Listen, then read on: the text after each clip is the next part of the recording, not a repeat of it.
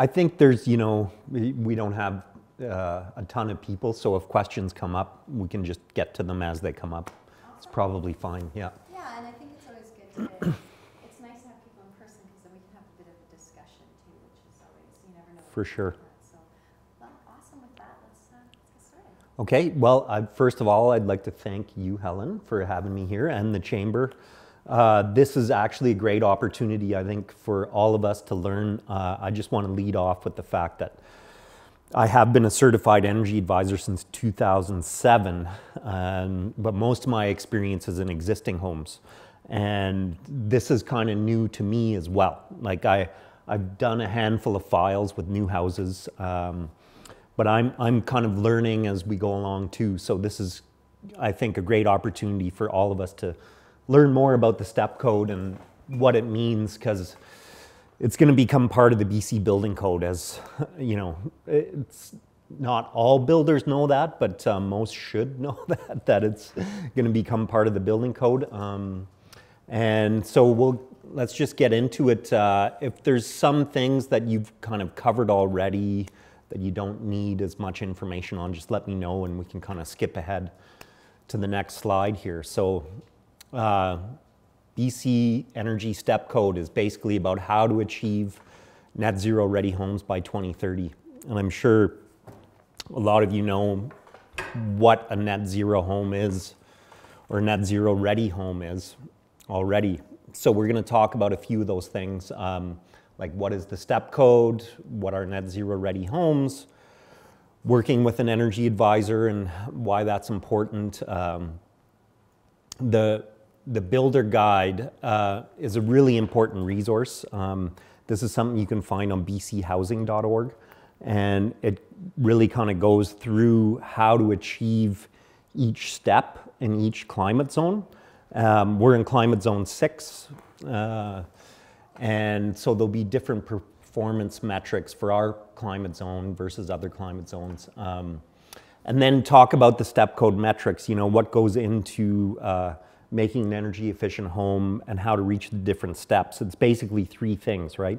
Air tightness, your equipment and systems, and the building envelope, sometimes called the building enclosure. All those 3 things are very important. And I mean, there's new building practices that are coming online in the last kind of 10 years about how to achieve an airtight building enclosure, why that's important.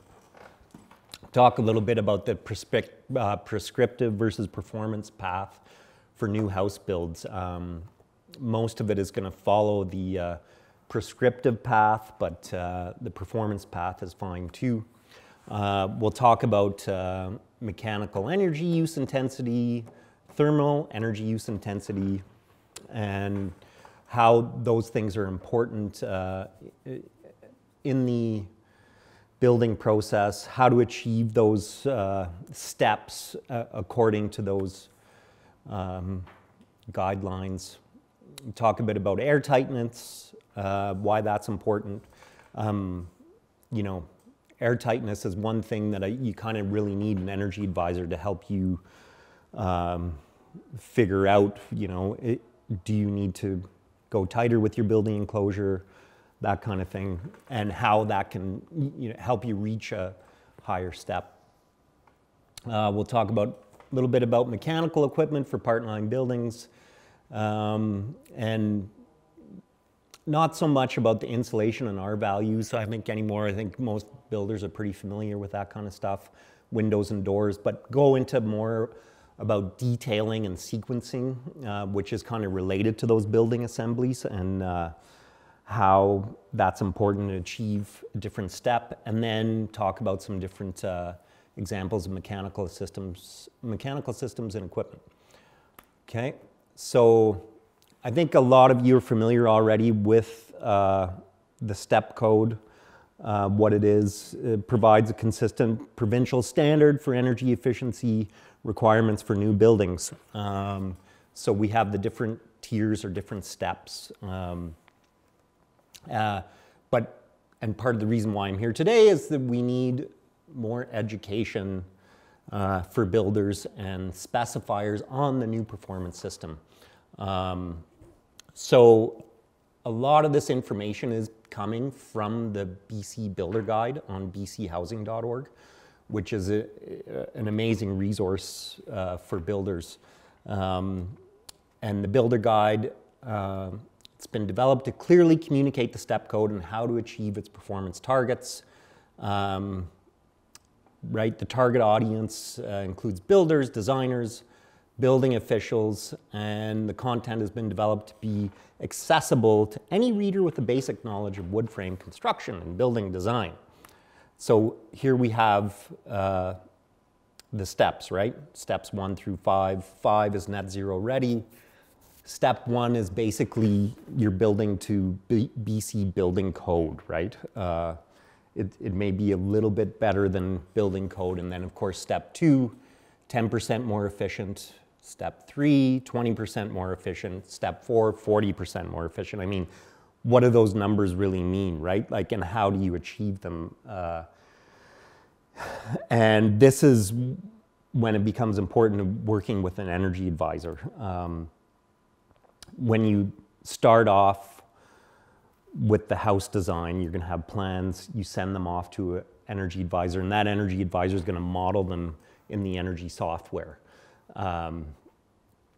The only thing that you don't know at that point in time is your air tightness, right? Like the energy advisor is going to be putting in a default air changes per hour rate, and that's going to be at 2.5. You know, really, if you're going to be building to code and using, or, you know, building a little bit above code with higher insulation values, more efficient mechanical equipment, you're probably going to reach those steps 2 and 3 without too much of a problem. It's really the air tightness that helps you achieve those higher steps. You know, the more airtight the building envelope, the better your performance rating is going to be. And that's, you know, a really important part of the process. So net zero ready, we'll talk a little bit about what this means. So net zero ready. The path to net zero ready buildings is set out through a series of requirements for energy use, thermal energy demand, and air tightness. Performance requirements that have been set were the result of a lengthy consensus building process among several key stakeholders across the province, supported by energy modeling and analysis. The process of establishing the step code took a period of approximately 2 years through the efforts of the Energy Efficiency Working Group and the Energy Step Code Council, and is still ongoing. BC Building Code has laid out a pathway to reach a net zero energy ready target by 2032. So it's going to become part of the building code in 2030, but it's not really till 2032 that it actually kind of kicks in. Each step in the path requires a reduction in building energy use, increasing the performance of buildings. So a high performance building is a building built to high energy efficiency standards with reduced energy needs compared to today's standards.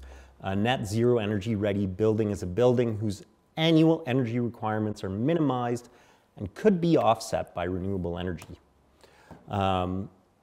So the step code, you know, it applies around the province to Part 9 residential buildings with different performance requirements for each climate zone. So we're in Climate Zone 6. The requirements are set in steps as shown, well, in the slides that we showed just before there on the different steps. And of course, it doesn't apply to the city of Vancouver, which doesn't really matter here, right? And does not apply in federal lands within the province. So the importance of working with an energy advisor. So there's mandatory energy modeling at all steps for all building types. So we talked about how in the beginning, energy advisor would get the plans for a house and run it through the energy software. We use this thing called HOT 2000, which when applied with the BC step code calculator will tell you which step you reach with the plans and with that air change rate set at 2.5. So the energy modeling guidelines have to be followed to have consistency between projects, in addition to the applicable requirements of Part B of the NECB, which is the Energy Building Code. So energy modeling, is pretty important. And where I think it becomes more important, aside from the initial modeling stage, is in that mid-construction phase. So before you've done all the finishing on the building and you've got your enclosure, then you have what's called the mid-construction blower door test. And so then the energy advisor can come in, perform a blower door test, and that is the stage where you can really see if you have problems with your building enclosure, areas you may need to work on. The advisor can tell you pretty quickly whether you're meeting your air sealing targets or not. So yes, I mean, really, it's the air tightness that is really kind of the most important factor. I'm probably going to be talking about this more than a few times, about how the air tightness really kind of puts that modeling and over the top, in a sense of like reaching those different steps, right? If you're building to code these days, you're probably going to reach most of these targets. It's the air sealing that becomes pretty important.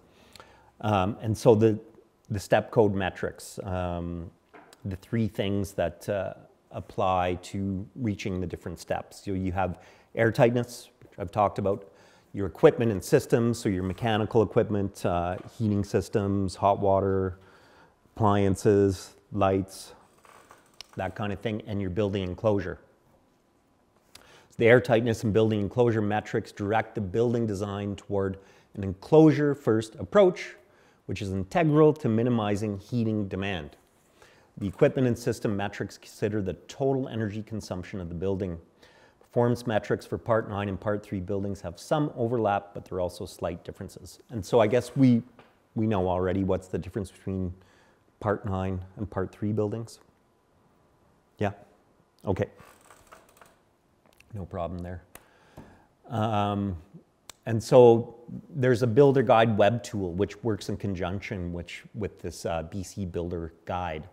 So the Builder Guide has a lot of interactive interfaces that enables users, designers, builders, and building officials to quickly find topics relevant to their climate zone, target step, and building type. The web tool, as well as the BC Builder Guide, have been developed specifically for wood frame Part 9 homes and wood frame Part 9 and Part 3 low and mid-rise residential buildings. So the guide provides an overview of enclosure types, mechanical efficiencies, and design features and strategies that may be used to reach each step within each climate zone of BC. So you have specific illustrations and descriptions of enclosure assemblies, mechanical systems, and air tightness requirements, some of which we'll get into today. In addition to specific measures to meet step code targets, the guide also includes information on the general principles and strategies for designing energy-efficient buildings. These principles may be used more widely than for achieving the step code targets, as they demonstrate best practices in the industry. So you can find these on bchousing.org, or you can find them on the step code website, the BC step code, which have a lot of important resources there. And so your prescriptive versus performance path in new house builds. So current compliance for Part 9 buildings, prescriptive path. The building is designed and constructed to comply with prescriptive requirements in the BC Building Code, subsections 9.362 to 9.364, or the performance path. And the performance path uses the parameters set out in the BC Building Code 9.365 to complete an energy modeling for the building and design and construct it to achieve the same energy performance as a reference house, which is generated by using subsections 9.362 to 9.364, be found in the building code. Step 1, compliance building is to be designed and constructed to comply to the percentage lower than reference house performance target set out in 9.36.6. Both energy modeling and air tightness testing are required. And then steps 2 to 5, the compliance building to be designed and constructed to comply with the step code performance targets. Targets include air tightness requirements, maximum energy use used by the building equipment and systems, and maximum thermal energy demand. So we'll get into this a little bit more here, the thermal demand and mechanical energy use. Is the performance path one they're wanting to go towards because it's less narrow, like there's more flexibility? Yeah, most definitely. And just because by 2032, I think it's going to be, step 3 that most builders will have to reach, that the performance path will be the one mostly pursued, and the prescriptive path will just be one where you're basically able to meet code, right? But yeah, definitely the performance path is going to be one that is mostly used. So let's talk a little bit more about this mechanical energy use intensity. MEUI. It's the metric for mechanical and systems energy use over a year. It's estimated by using an energy model in accordance with BC Article 9.36.6.4. Normalized per square meter of area of conditioned space and expressed in kilowatts per meter square over the year. The MEUI includes space heating and space cooling, fans, service water heating equipment, pumps, and auxiliary HVAC equipment. The MEUI metric includes additional allowance for buildings with floor areas equal to or less than 2,357 square feet, as small houses would otherwise have difficulty meeting the targets. Additional allowances are also provided for buildings which include mechanical cooling in at least 50% of their floor area to remove a barrier to provide cooling where it is necessary. Now, when an energy advisor is going to model a house, they'll be able to generate, it's basically a flow sheet through the BC step code, whether your mechanical energy use intensity meets the required targets for each step. So they will model the building with the size and the HVAC equipment being used, and will be able to generate pretty quickly whether they meet the targets or not. So the mechanical energy use intensity, it excludes electrical loads such as miscellaneous receptacles and lighting. So it's mostly just the HVAC equipment. So then you get into your total energy use intensity, TEUI. It's the metric of total energy use over a year, estimated using an energy model in accordance with BC Building Code Article 10.2.3.4.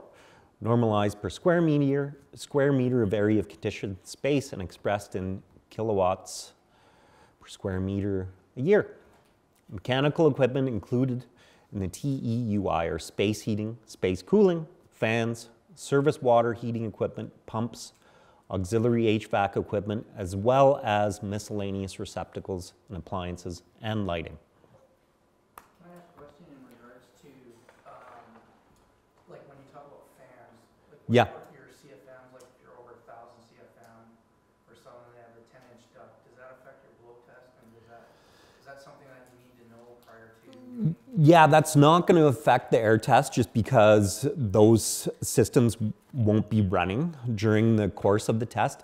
But what it may affect, say, if your venting isn't properly sealed or doesn't have a good damper on it, right? Yeah, and so if those dampers aren't installed or those vents aren't sealed, and sometimes you can find that in the bigger range hood fans, right? And and sometimes even say if someone's installing wood stove or something like that, and you have these vents, and if they're not properly sealed, like I did a new house build the other day, and it had been built, I modeled it off of the plans and everything was going just fine. And then I arrived at the place and the air test was just like, it was way leakier than the target rates. And most of it was because of the wood stove vent wasn't sealed properly. And also, it was like a package home that they had ordered, tongue and groove, and this thing had just settled, within a few months, and the window seals were all out of whack. So this building was getting way more air leakage than was necessary, and so yeah, the fans and the equipment, those won't be running, and those won't really affect the air test, but it's definitely the seals and the vents and that's something that you'll be able to kind of figure out by doing a mid-construction blower door test, right? Well, if that equipment is installed, right? Sometimes you're due for a surprise if you show up and then, some extra fans or, vents have been installed since the time you did the mid-construction blower door test. Do you see solar rough-ins being part of the code? I mean, I know this is just net zero ready, not net zero. Right. Net zero ready. I mean, those solar rough-ins, we can't really talk too much about that, can we? As long as you're talking about all the different types of energy. Right. Okay. We're energy agnostic. Yeah.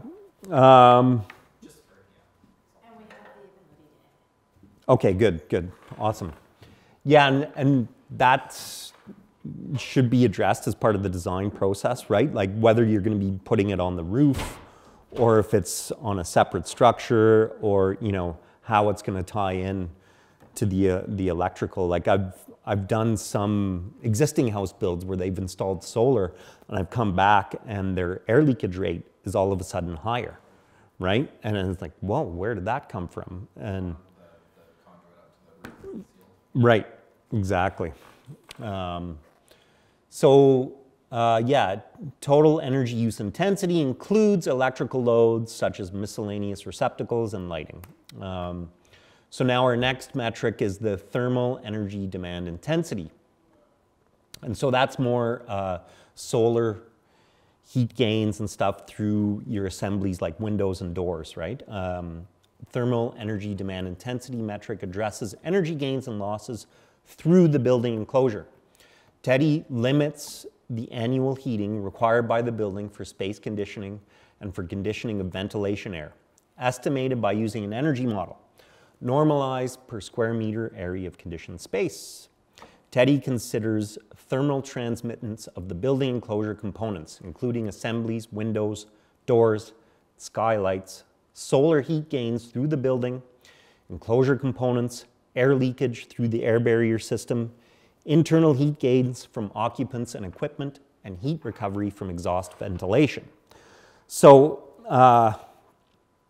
again, when the house is modeled through the energy file, values will be entered like overhangs on the windows, how much they overhang, how high is the header height, so what kind of shading on the windows, what direction are the windows facing, because that's quite important as well, and what types. So when all that stuff is entered into the energy modeling, it again will generate, whether you meet these requirements or not for the different steps, right? So some window companies, I mean, you can go to a triple pane, or triple pane, which is good for like insulation factor, which I'm sure will Yep. help your energy tightness. But then some window companies offer, typically upgrade the low E or the gain to actually reduce the solar gain. Right. So is that better or worse because you want the solar gain to help heat the home during the winter? Yeah. Does that actually impact, if you upgrade the glass, will it impact it negatively? Yeah, I mean, again, it all depends on where the window is situated and, how many windows in that direction you have, because still, even with the highest performance window out there, it's only going to really have an R value of 7, right? And now these, the modern building code walls, you're getting walls of up to R50, sometimes more, like minimum, you're going to be going like R22, I think, in a 2x6 framing construction. And so, it really all depends on what direction it's facing, like in your solar heat gains and all that. And West facing window, people like that glass because it's not so hot. right. But then during the winter, Yeah, during the winter, you want to maximize those. 22 really is what it is. Yeah. Air conditioner's going to work Totally, and so there's, you know, there's a bunch of factors that are involved, right? Like where do you situate your building, and in what direction is it situated? And then, you know, how many windows do you have on your north side versus your south side? And that's where kind of, I think it's more important for direction and situation and shading and what kind of shading versus, you know, the performance of the window. Yeah, for sure. So yeah, thermal, Teddy considers the same factors for Part 9 and Part 3 buildings. So they're both the same there, basically. Greenhouse gas intensity, that's not really as applicable in our climate zone. It only really applies for the city of Vancouver, but it's still useful for energy modeling calculations, right? So greenhouse gas emissions is associated with the use of all energy utilities on site. This metric is calculated using energy consumption from the energy model.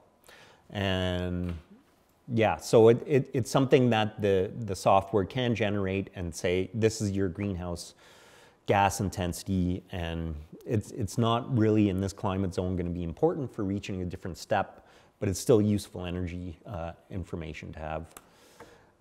So achieving your Teddy targets, right? So building form and exposure form factor. Form factor refers to a building's overall shape, its form, and its size. A building's massing is central to the achievement of Teddy targets, in that the more complex a building shape, the greater the number of opportunities for heat loss through the enclosure. A building with several complex junctions and corners will lose far more heat through the enclosure than a building that has been designed as a simple, solid form. So form factor can also be assessed in terms of a building's vertical surface area to floor area ratio, VFAR. That's not a very roll off the tongue acronym, but a lower VFAR indicates a lower overall potential for heat loss through the enclosure, as a building's vertical surfaces, for example, walls, tend to have lower R values than vertical surfaces. For example, roofs. Higher VFAR values are often a function of the building's floor plate size as well as the level of articulation or complexity. So here you have a graphic of your different kind of building shapes. Simple form, in the first one there, this one over here results in a lower VFAR. Moderately complex form results in mid-range, and complex form results in higher VFAR. I mean, and again, if you're working with a client that wants to, they're going to want to build the house that they want to build. You're not going to have as much but say, oh, we want you to build a box house because it's better Teddy, right? It's going to be difficult to explain to someone who wants a nice looking home that they're going to get more heat loss. I mean, there has to be ways as well, even if it's a more complex shape, to introduce different design principles that, minimize those kind of like complex forms, if they want to call it, right? Like roof lines and stuff like that. What about ICF block in basements or even going up the full? Yeah. What's the benefit? Is it that great? Yeah, I mean, it all depends as well, right? Like the great thing about the ICFs is, you're going to have better thermal performance in the foundation, and that can be one of the biggest sources of heat loss, right, is the foundation. It can also help you with that kind of enclosure first approach, where it's a little easier to tie in your floor joists onto that ICF and get that kind of like airtight building envelope going, right? It's also more expensive, obviously, and it takes a little more planning between the different trades to tie in with that building envelope. And there's definitely more resources in that builder guide that goes into a little more detail of those ICFs and how to tie them in. We're going to touch on it a little bit here. So this is a table that kind of sets out some of the TEDI targets for the different steps. Again, you're not really going to know this unless you are working with an energy advisor and he or she is modeling the file and you know, kind of generating these values, right? But it's just kind of a, you know, little bit of a guide to show, you know, the different air tightness in the different steps. You know, step 3, 2.5 air changes per hour or less. Step 2, 3. And so kind of what that means, if people aren't familiar with it already, 3 air changes per hour means that 30% of your air volume is getting replaced every hour with fresh air. Now, these days when you're building, you're including some kind of a mechanical ventilation system, right? That's now become part of the code. So some of them you can set to that, your 3 air changes per hour, or, you know, but if your building is more leaky than that, then you're gonna have to do some air sealing. And then this is the table that kind of sets out the mechanical energy use intensity for building size and the different steps to meet. Now, for the purposes of the energy modeling, the values are done in square meters instead of square feet, which can sometimes be a little confusing, right? I know when I started modeling these new houses, that kind of threw me off a little bit, the square meters, because, you know, we're supposed to be on metric, but we don't really use it very much in building these days. But who knows? Maybe that's going to change. So let's maybe not talk a little bit more about what we were touching on before with the windows, which is solar control and orientation. So solar control should be considered for windows and glazings exposed to direct or reflected sunlight to reduce potential overheating and cooling equipment needs. Potential for overheating varies by building, climate zone, and exposure. So solar orientation. Orientation refers to the alignment of a building's principal axis.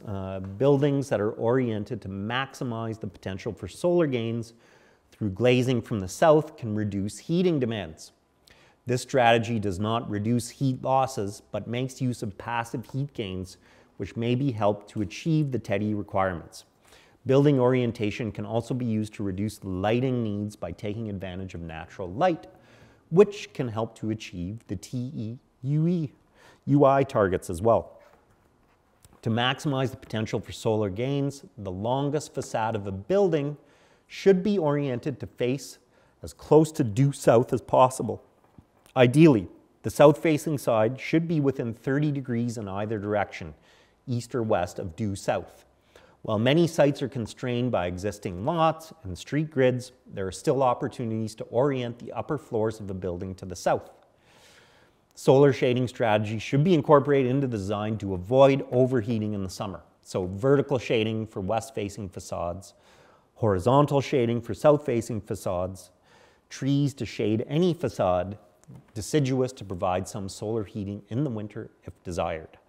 So this is some examples of orientation right here. So building A, non-optimal solar orientation for accessing solar gains. So you can see how it's just like in this north-south axis, you have the longest facade is facing either east or west, and that's not optimal. Whereas B, C, and D, optimal solar orientation for receiving passive solar gains since the building's long axis is facing south. And then with that 30-degree shift, the optimal solar orientation may still be achieved with the building's long axis facing within 30 degrees of south. Okay. Any other questions on any of that stuff? Okay. All right. So, let's get into some mechanical equipment examples for the Part 9 buildings. So, a wide range of mechanical systems may be used to comply with step code energy targets. A selection of mechanical equipment options shown for guidance. However, there are many other systems which may be chosen. Mechanical designers should be consulted when selecting systems for Part 3 buildings. So this is a kind of a typical example of mechanical equipment and systems here. You've got your a baseboard for heating in a separate room up there. Some that looks like a solar like skylight maybe up there. Yeah, sunroom, baseboard, hood range fan, dryer, and looks like they're mostly using baseboard and what may be an electric furnace, forced air furnace maybe. Hot water tank. Looks like they got a heat pump or an air conditioner on the side there.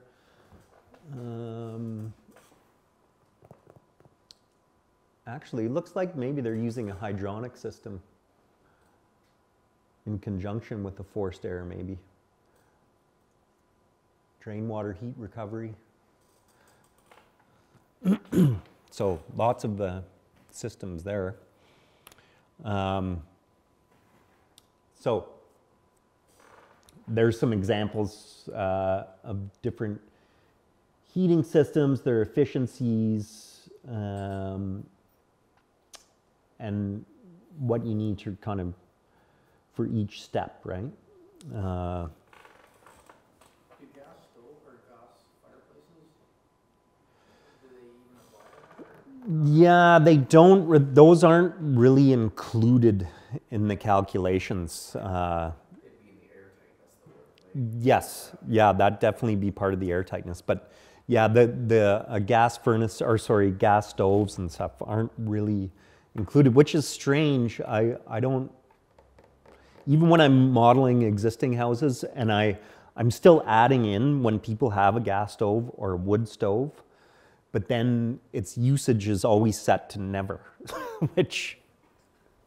and that goes into the calculations. And so I think part of that is that we can't really know how often somebody is using these systems, right? So it's hard to get a real accurate calculation of how they affect the performance of the house. Like, I know I've gone into houses before where people tell me, you know, I just use the wood stove all the time for heating and that's it.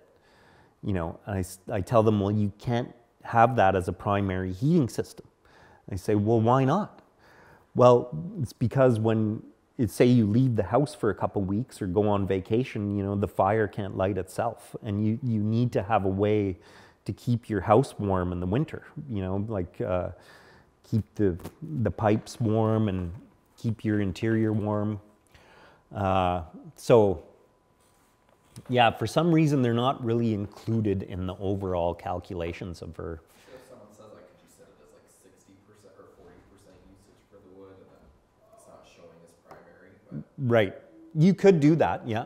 And it will affect the calculations. And just for some reason, we're told to set the usage as never. So, yeah. Oh, goodness. So, some examples of typical mechanical equipment. And this table shows the relative likelihood of usage of common mechanical equipment in their Part 9 single-family homes to meet the step code in Climate Zone 6, the one we're in.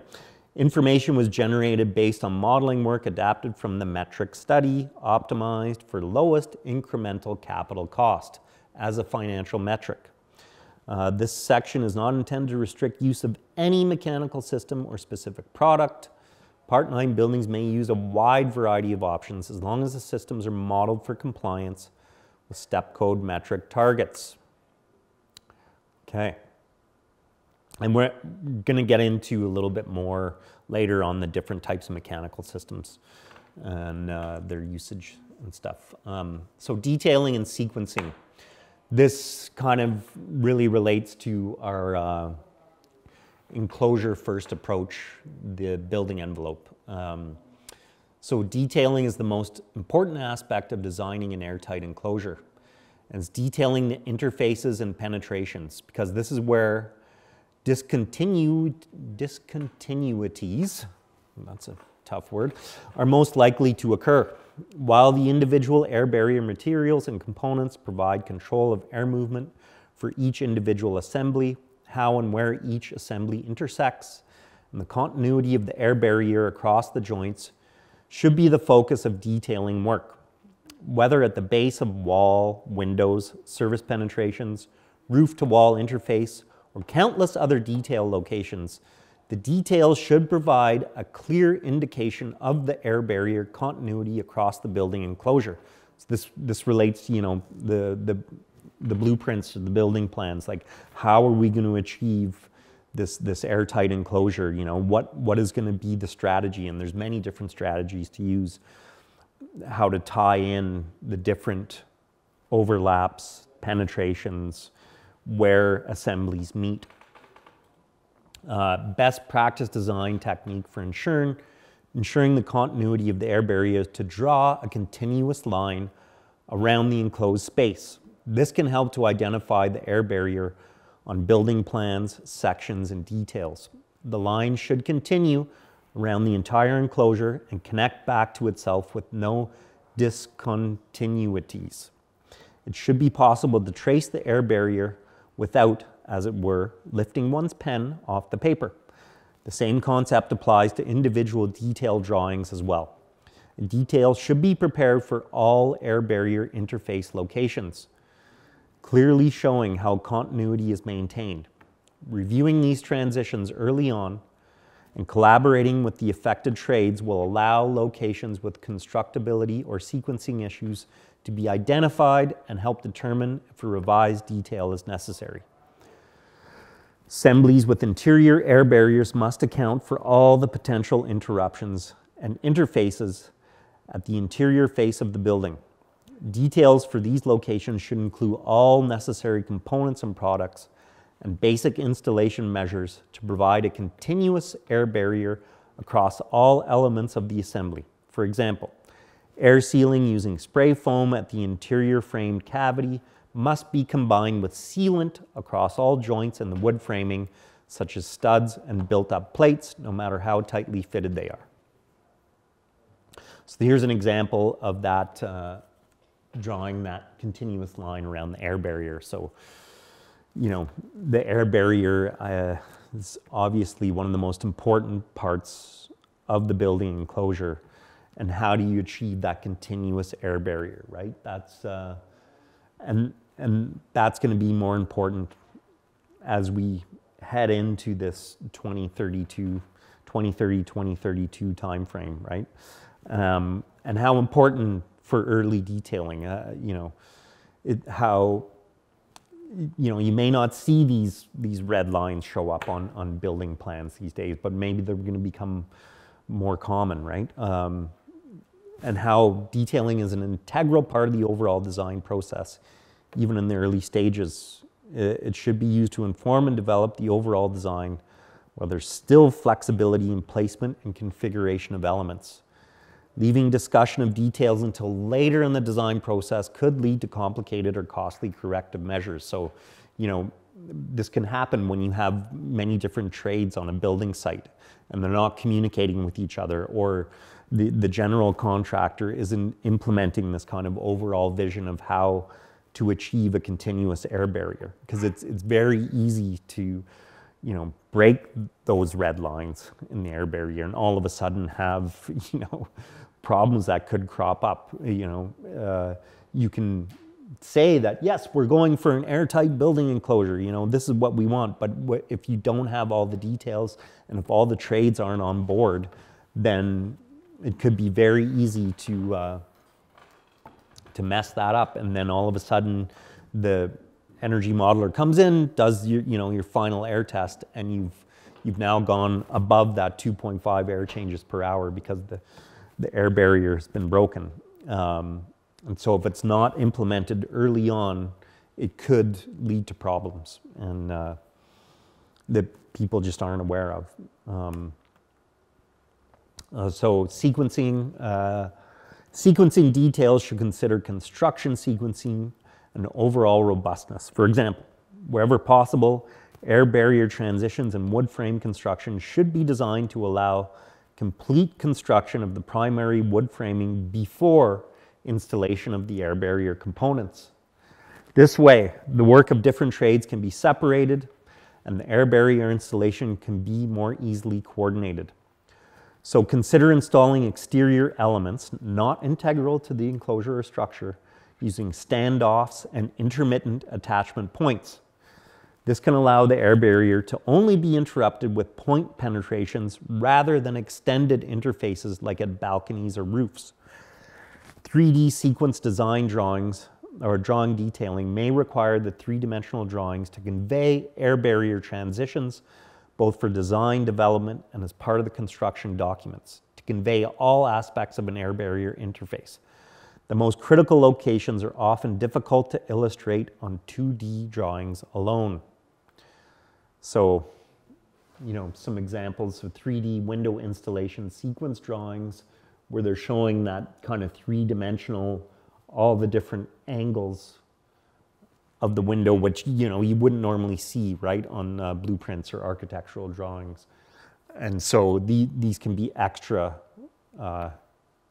details that can be used in your building plans. So common detailing deficiencies. Common deficiencies and challenging areas for exterior air barrier installation can occur at all areas of the air barrier system. The integrity of the air barrier relies upon the quality and completeness of the installation work. Some common air barrier deficiencies and likely deficiency locations include your structural and surface penetrations using sealant and membranes. So you can get some wrinkled or fish mouth or incomplete membrane laps. Your roof to wall and other interfaces with various transition materials. Your roof and ceiling penetrations. Window membrane and perimeter sealing. Above grade to below grade transitions. So back to the ICF, you know, that can be a lot easier to tie in than traditional foundations. Complex building forms and enclosure shapes such as fin walls and projections. They can be harder to get that continuous air barrier going. So these deficiencies can be avoided by using comprehensive detailing at the design stage and employing proper quality control and assurance measures during construction. On-site quality control of air barrier installation is a complex process. It's fundamentally important to achieve an airtight building and requires substantial oversight. Although the design documents may include details and instruction for all air barrier interfaces and penetrations, the builder is ultimately responsible for ensuring all aspects of the system are installed and complete. Site mock-ups serve to demonstrate the air barrier installation process, and regular reviews of the air barrier installation promotes consistent and complete work as part of the ongoing quality control process. The building enclosure consultant should be notified with sufficient time to review the air barrier, especially at critical details throughout the construction process. However, the consultant will not always be present, and there's a risk of discontinuities being missed or created in an air barrier throughout the construction process. A successful approach to mitigate this risk is to designate an air boss, who's a member of the construction team responsible specifically for the air barrier. This person should be appropriately trained on and knowledgeable of air barrier strategies, the specific air barrier systems being used on the project, and requirements for building airtightness testing. So, you know, have you guys ever heard of this? Has this been employed? Have you seen someone do this? No.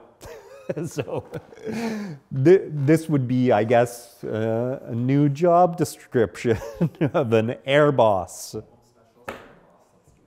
Yeah, the air boss. In Calgary, they actually have it where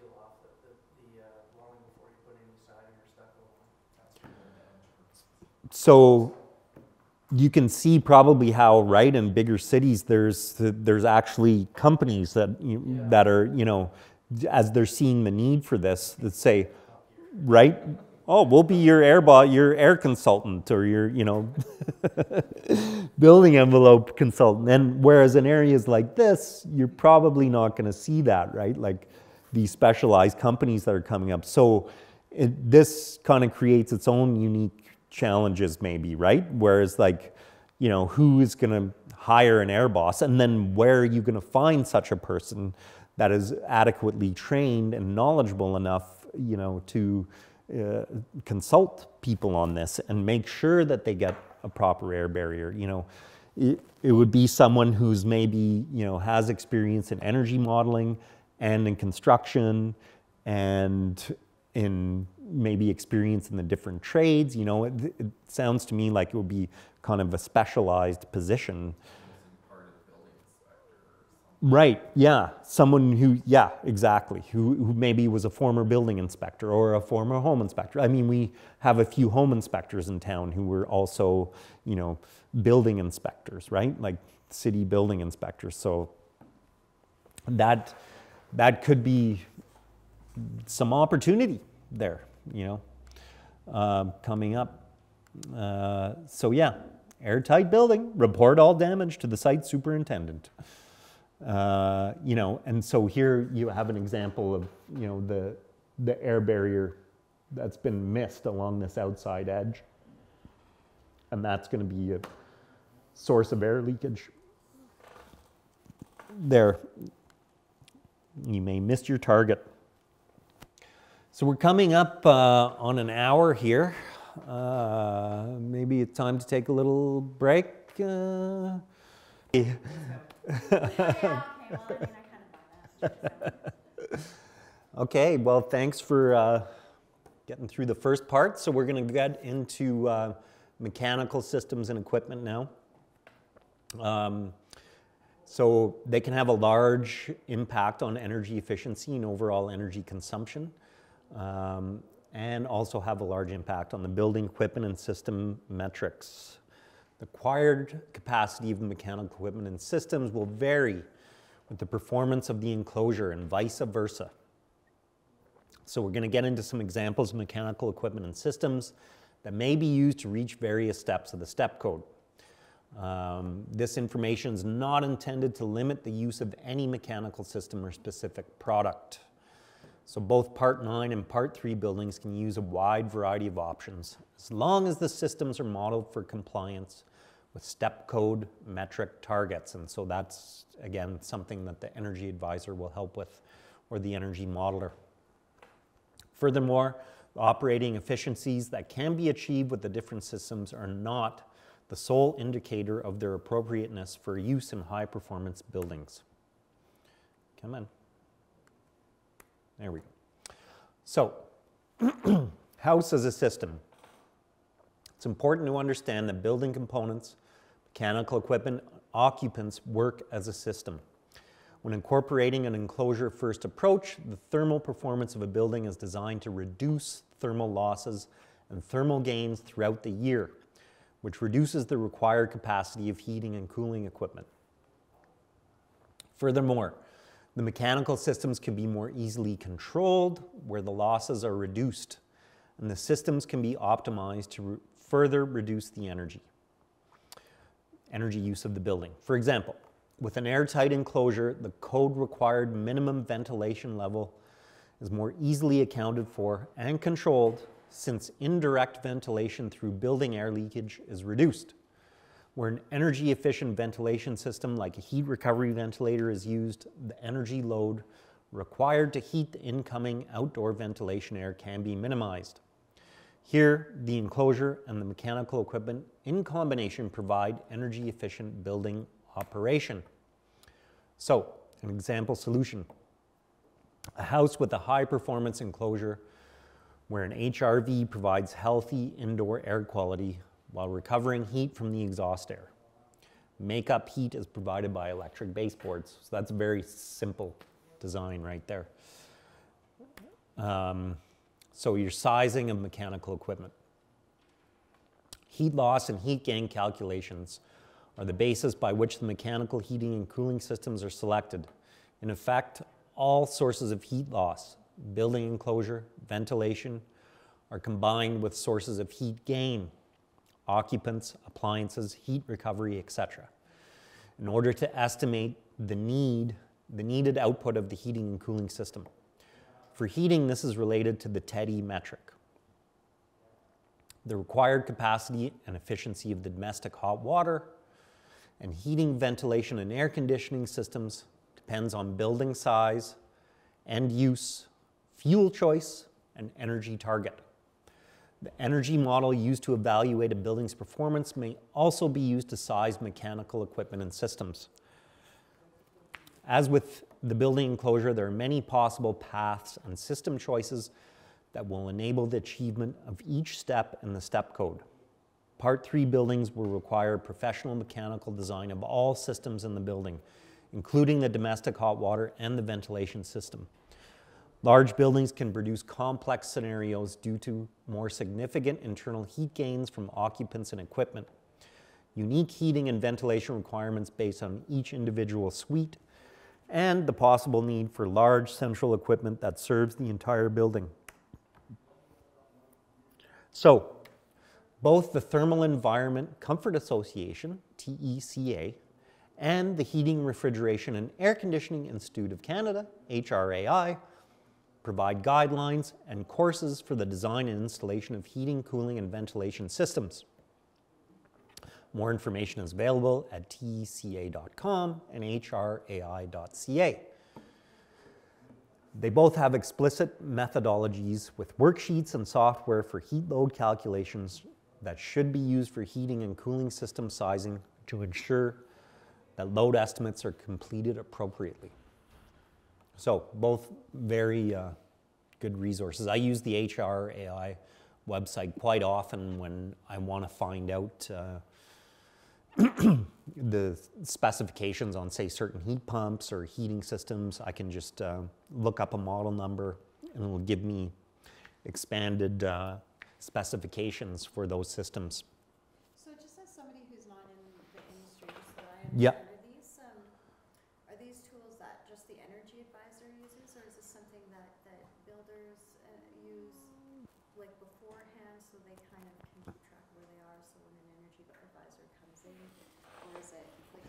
Yeah, there are resources that are available to anybody to use, really, and it kind of, they can help with the, like, sizing of certain equipment. It would be more, I think, beneficial for the HVAC contractors. Like, they probably have a lot more familiarity with those, or they should anyways, with those websites, and there's different resources that can be used, say, if you want to size the equipment, right?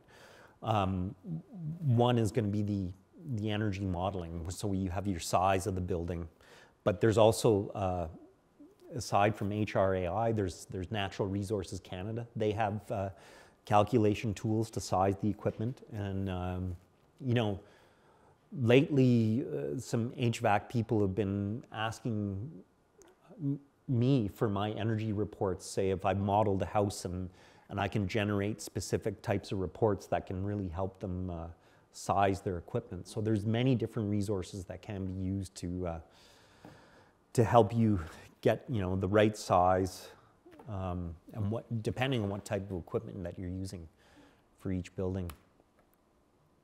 So yeah, careful attention should be paid to the design, installation, and commissioning of mechanical systems. Installation considerations are specific to the equipment type, should always follow manufacturer specifications and industry best practice guidelines. Post-installation commissioning will ensure the mechanical systems are functioning to their specified efficiencies. So, you know, there sometimes is the danger that you can install a system that isn't going to meet the need of the building and doesn't have enough capacity, or it's oversized, you know. It's more often oversized than undersized, for sure. And Contractors have to do a heat loss calculation? test? Well, Aren't they supposed to? yeah, I mean, I think that mostly falls though on the HVAC contractor. That's what I mean. Yeah, right. And ultimately it's up to them, right? Those are the professionals in that specific field. I know when the Greener Homes Canada program first came out for existing homes and all the rebates associated, that Natural Resources Canada wanted the energy advisors to provide that information. But they quickly scrapped that, because, an energy advisor isn't necessarily certified to provide that type of information, right? And I think it was putting a little bit too much on them to come up with proper, heat load calculations. No, exactly. And, and if they make one little mistake in their calculations that comes out, and now all of a sudden the HVAC person is installing the system that is oversized because of the result of one calculation error, I think that was too much to put on the energy advisors, and that ultimately it's the HVAC contractors that should be the ones that, because they're, like I said before, there's many different resources that they can go to. They can go to the report generated by the energy advisor, but then contrast and compare it with, say, the HRAI or the heat load calculations from Natural Resources Canada. There's many different resources they can use. I think we just go more by square foot. Right. House is this big, it's 2-story, needs this big of a furnace. Totally. Probably is the more basic, yeah. Yeah, and there's honestly nothing wrong with it. You get your square footage down, and your building shape, and then you should be good to go. I mean, they should know. So mechanical equipment sizing, it's based on the sources of heat loss, so your building enclosure, ventilation, and then the sources of heat gain, your occupants, appliances, and the presence of heat recovery. So an HRV, domestic hot water, drain water heat recovery, and that kind of stuff. So those will be used in the calculations. So the energy used for heating and cooling of buildings can be reduced in two ways. One way is by increasing the thermal performance of the building enclosure. So back to our enclosure first approach. And the other is by choosing more energy efficient mechanical equipment. To reach the lower steps of the step code, lower, higher, I think they mean higher there, either or both approaches can result in compliance. Okay, no, lower steps. For the upper steps, both approaches are likely necessary. Gas furnaces, baseboards, heat pumps, and hydronic systems all can be used to meet the step code performance targets. So, gas furnaces. One of the most common heating systems, right, for Part 9 buildings. The code requires high efficiency condensing furnaces with efficiencies of at least 92%. I mean, often these days you're seeing 95 or higher, right? The efficiencies used in Energy Step Code 2018 metrics research full report were 92% and 96%. So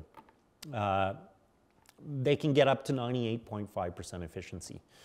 High efficiency condensing furnaces use two heat exchangers to extract heat energy from the combustion of fossil fuel, natural gas, propane, oil to heat the air.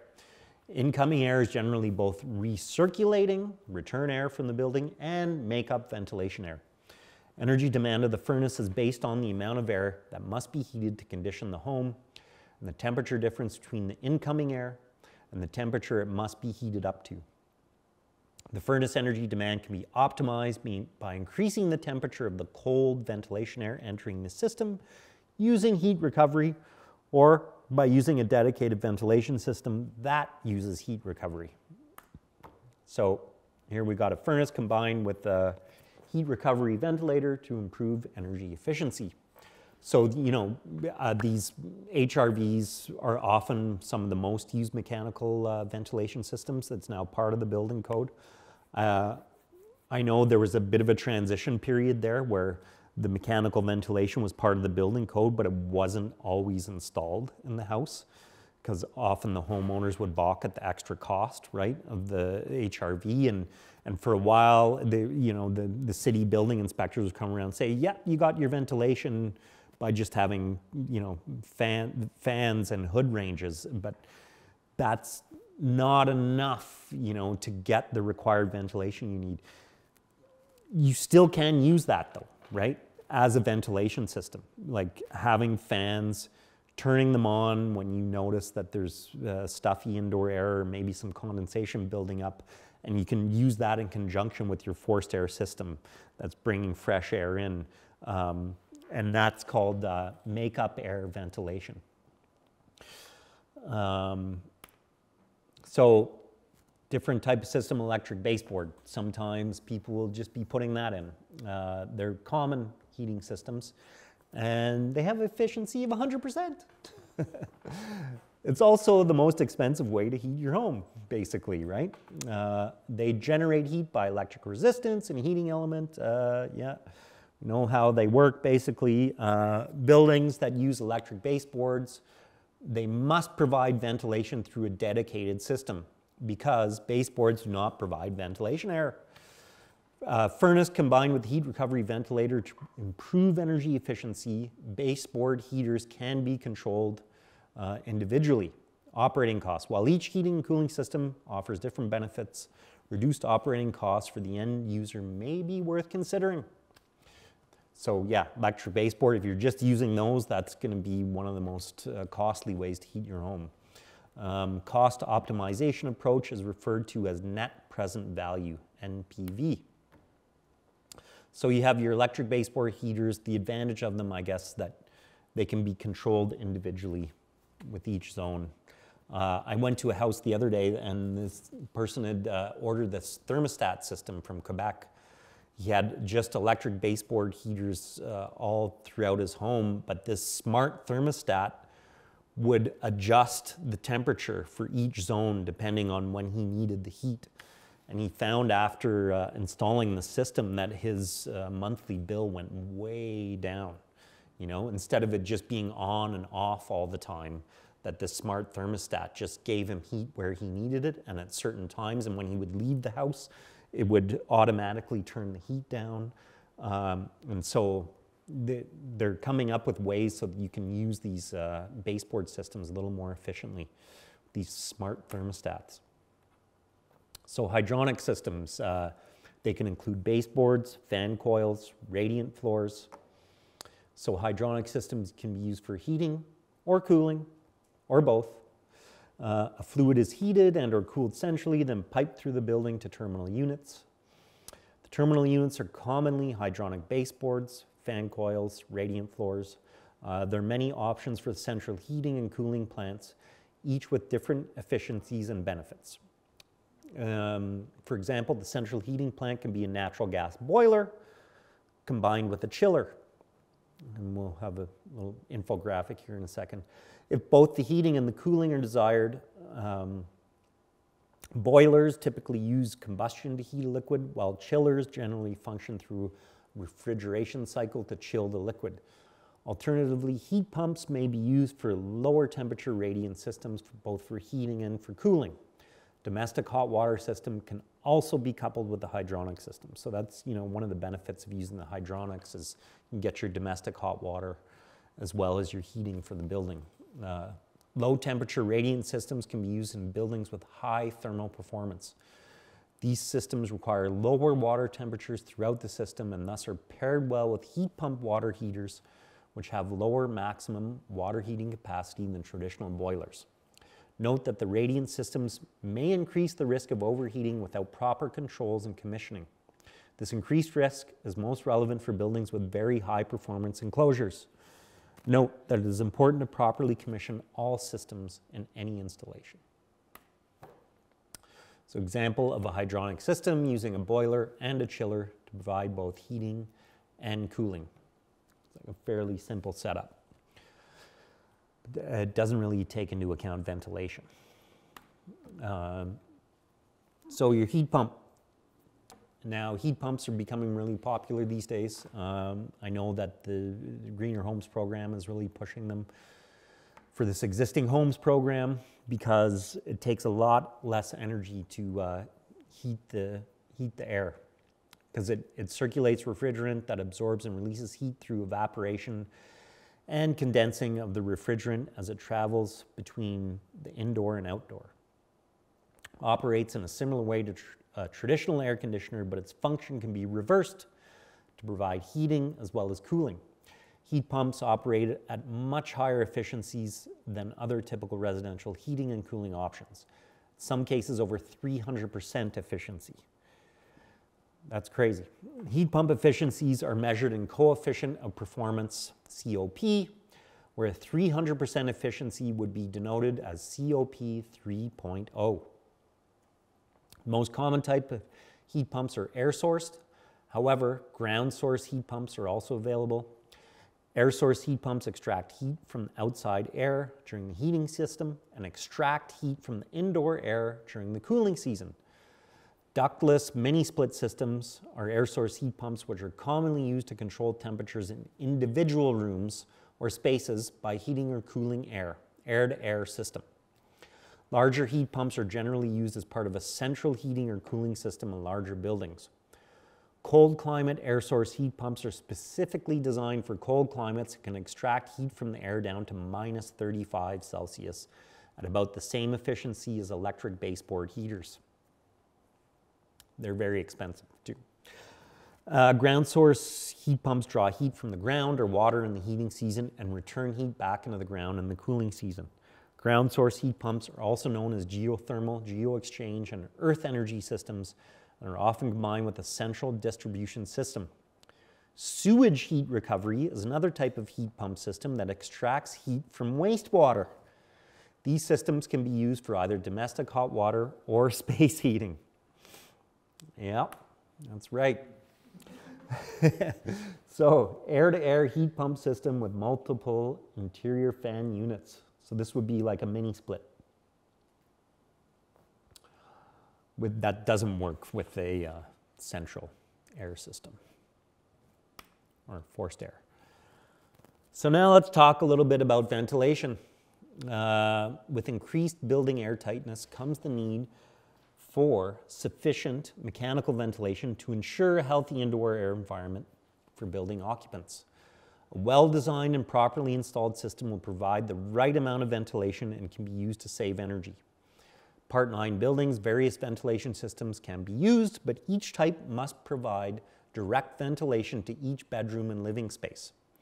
Natural ventilation is permitted during the non-heating season to use, so you're using operable windows, but a mechanical ventilation system must be used during the heating system. So this is important to note that, we only really care about this ventilation during the winter months.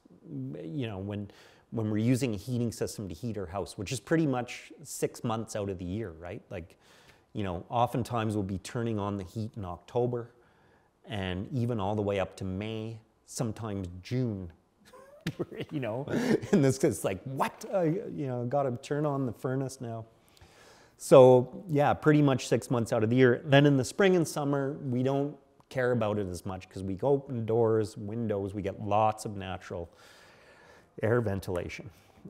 So here's one way to do it. A dedicated air inlet and exhaust fan, what I was talking a little bit about before. So a dedicated fresh air inlet, often you'll find those, return air in a forced air system. Combined with a central ducted heating system and an exhaust fan can serve as an effective basic ventilation strategy. This strategy uses the ducts for the heating system and a continuously running circulation fan to supply fresh air to all living areas, even if the heating system is not running. So you can just run the fans, right? The blower fan on the forced air system. At the same time, a continuously running exhaust fan, such as a bathroom fan, extracts stale indoor air. High efficiency fans can be used to minimize energy consumption of the fan operation itself, though the energy required to condition the ventilation air is often a greater energy load for the building. In this system, the ventilation air must be conditioned by the building heating equipment. And the greater the temperature difference between the outdoor and indoor, the greater the energy demand for this process. So you can see how if you're just using this, and especially if it's getting really cold, it's going to put a much more demand on the heating system to keep your house at a specific temperature. So here's ventilation with a continuously running exhaust fan and a dedicated air inlet. So very basic, right? So then you have what's called a make-up air system.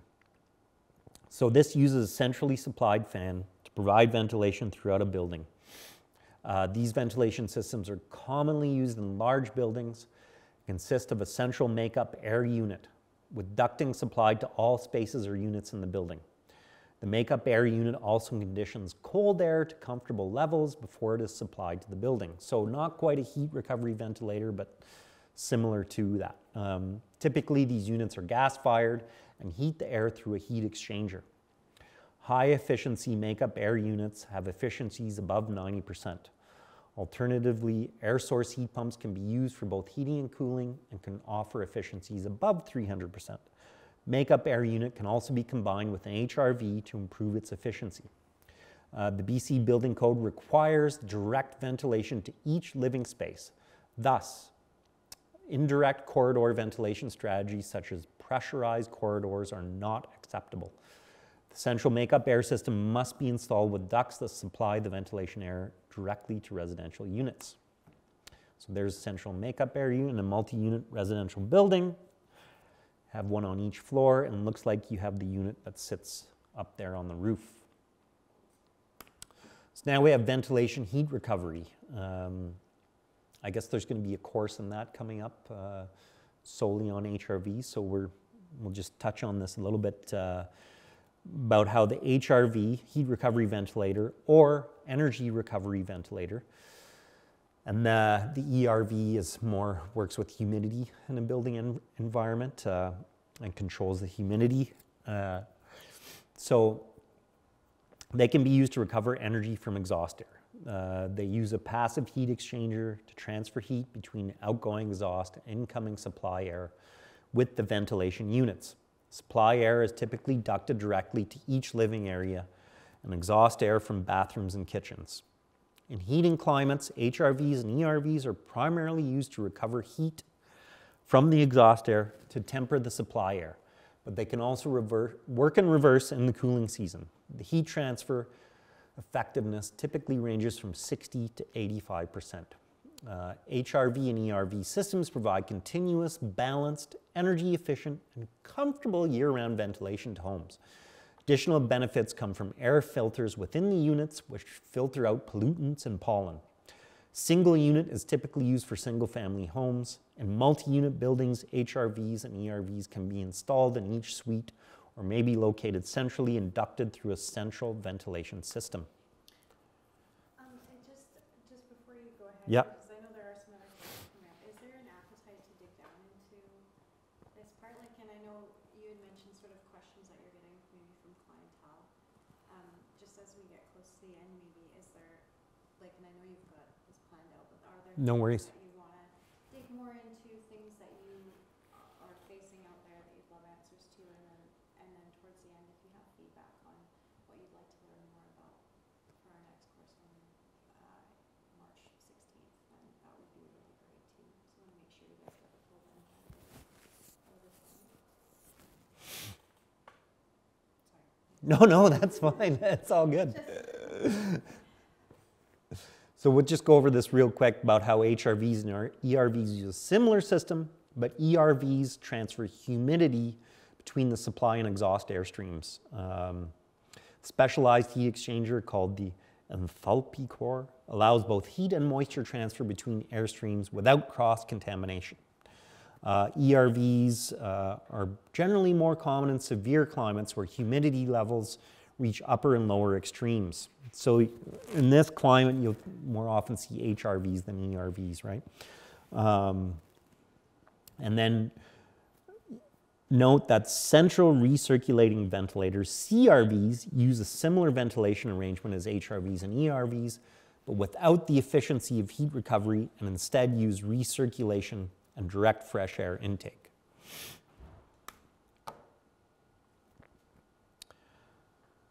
So we got there ventilation with heat recovery and ducting throughout.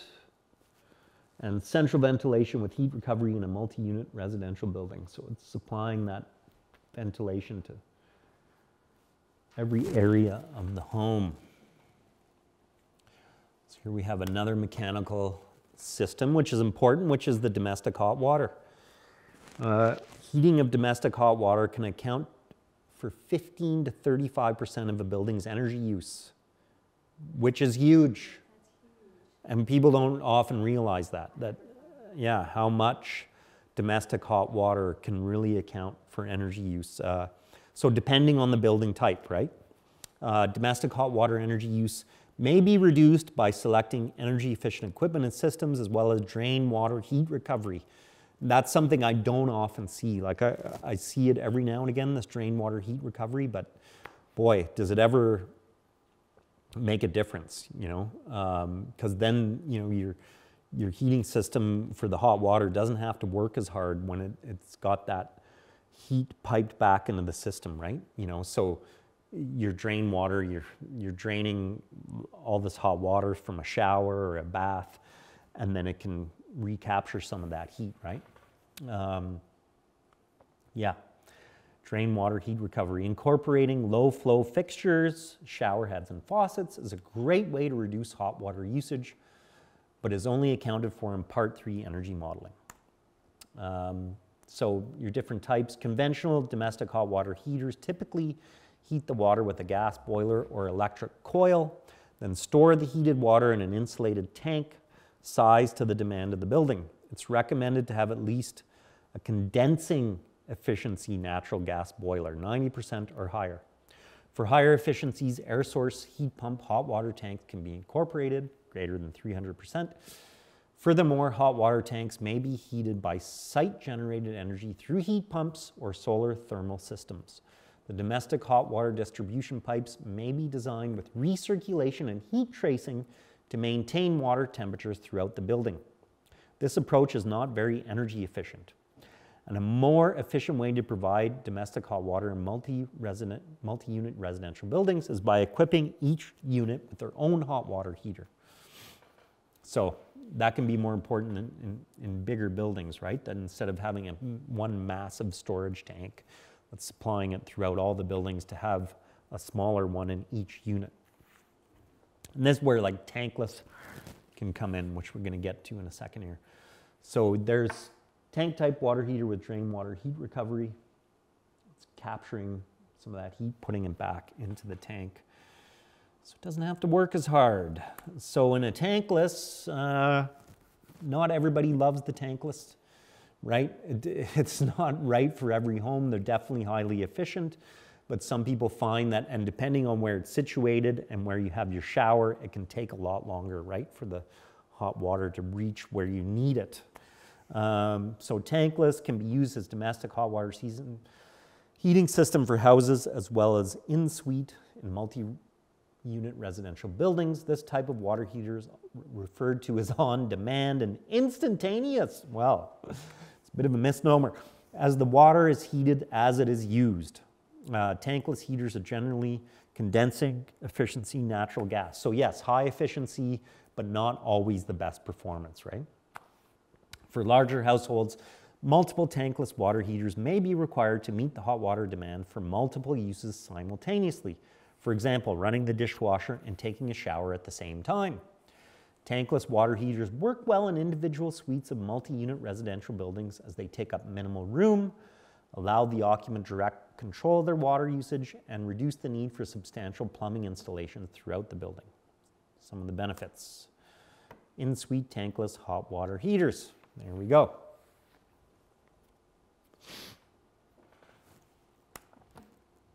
Okay, so another way to reduce domestic hot water energy use is covering the heat from the wastewater. This is an effective heat recovery strategy in residential buildings due to high shower usage. Drain water heat recovery typically works through the installation of a copper section of pipe installed in line with the main domestic drain pipe. Drains from showers with another copper pipe heat exchanger wound tightly around it. The copper heat exchanger is connected to the supply line of the water heater. It extracts heat from the drain water running along the walls of the drain pipe and raises the temperature of the incoming supply water. Sewage heat recovery uses heat pump technology to extract heat from wastewater. This system is mainly used in larger residential buildings. So, auxiliary equipment. The mechanical energy use intensity for Part 9 buildings and the total energy use intensity for Part 3 buildings require that the auxiliary HVAC equipment be accounted for in the overall energy use.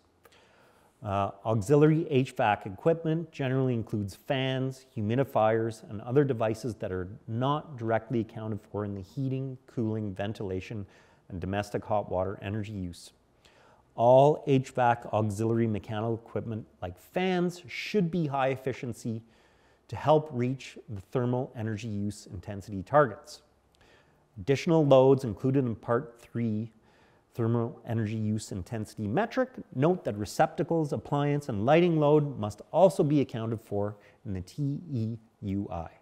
Energy efficient products should be used wherever possible to help meet the TEUI targets. This includes LED lighting and high efficiency appliances. So, got your space heating, space cooling, service water heating equipment, and then your auxiliary HVAC equipment. And then in a Part 3 building, your space heating, space cooling, service water heating equipment, auxiliary HVAC equipment, miscellaneous receptacles and appliances, and lighting. So you can see how that's more important, the auxiliary stuff. The lighting, miscellaneous receptacles and appliances in a Part 3 building versus the Part 9 building, which is only really taking into account the space heating, space cooling, water heating equipment, and auxiliary HVAC equipment. So, we've reached the end of our presentation here. I've left this time open for questions. And anyone else would like to add to what we've already talked about today? Oh, right on. Okay, well, thanks for coming out here today. I've heard a lot of good things about New Dawn. Yeah, everywhere I go. So We're always trying to strive to get to the next level, so it's good to get this information. yeah, it's awesome. Are you with New Dawn as well? I was for 15 years, but I'm actually started my own company recently. Oh, that's Doing house fantastic. design, yes. I work with a company. What's your company? Timbers Home and Building Design. Timbers. Okay, well, that's fantastic. Yeah. Awesome. Great. Okay, well, we're gonna, like I said, we're gonna put another Cranbrook offering on March 15th. We'll also have one in Fernie on February 23rd. So if you have colleagues or people that you know in Fernie, and anyone can sign in from anywhere. But we'd love feedback on what else you'd like to learn about or anything you'd like to dig into more. And we have submitted this for CPD points. So we may be able to offer retroactive points for this workshop, and we should have points for the next workshops coming up as well. Thank you so much, Sean. Oh, yeah. Appreciate that. And thank No you guys problem. for making the time to come. That's great. Yeah, and check out this BC Builders Guide on bchousing.org because it goes into a lot more detail about some of the things I talked about in terms of building enclosures, different types. It will talk about ICFs and the air barriers and how to achieve certain targets, different ways to get that airtight building enclosure, and goes into, quite a bit more detail about thermal resistance and, our values for above grade wall. So yeah, air barriers and a stud insulated wall assembly, and then it'll talk about differences for that versus ICFs and different types, and also different ways to achieve your air barrier. Oh yeah, there we go. Insulated concrete forms, right there. And then, the roof assemblies, the window assemblies, how to achieve that kind of continuity throughout the building enclosure. Just want to get to where they talk about these air barriers.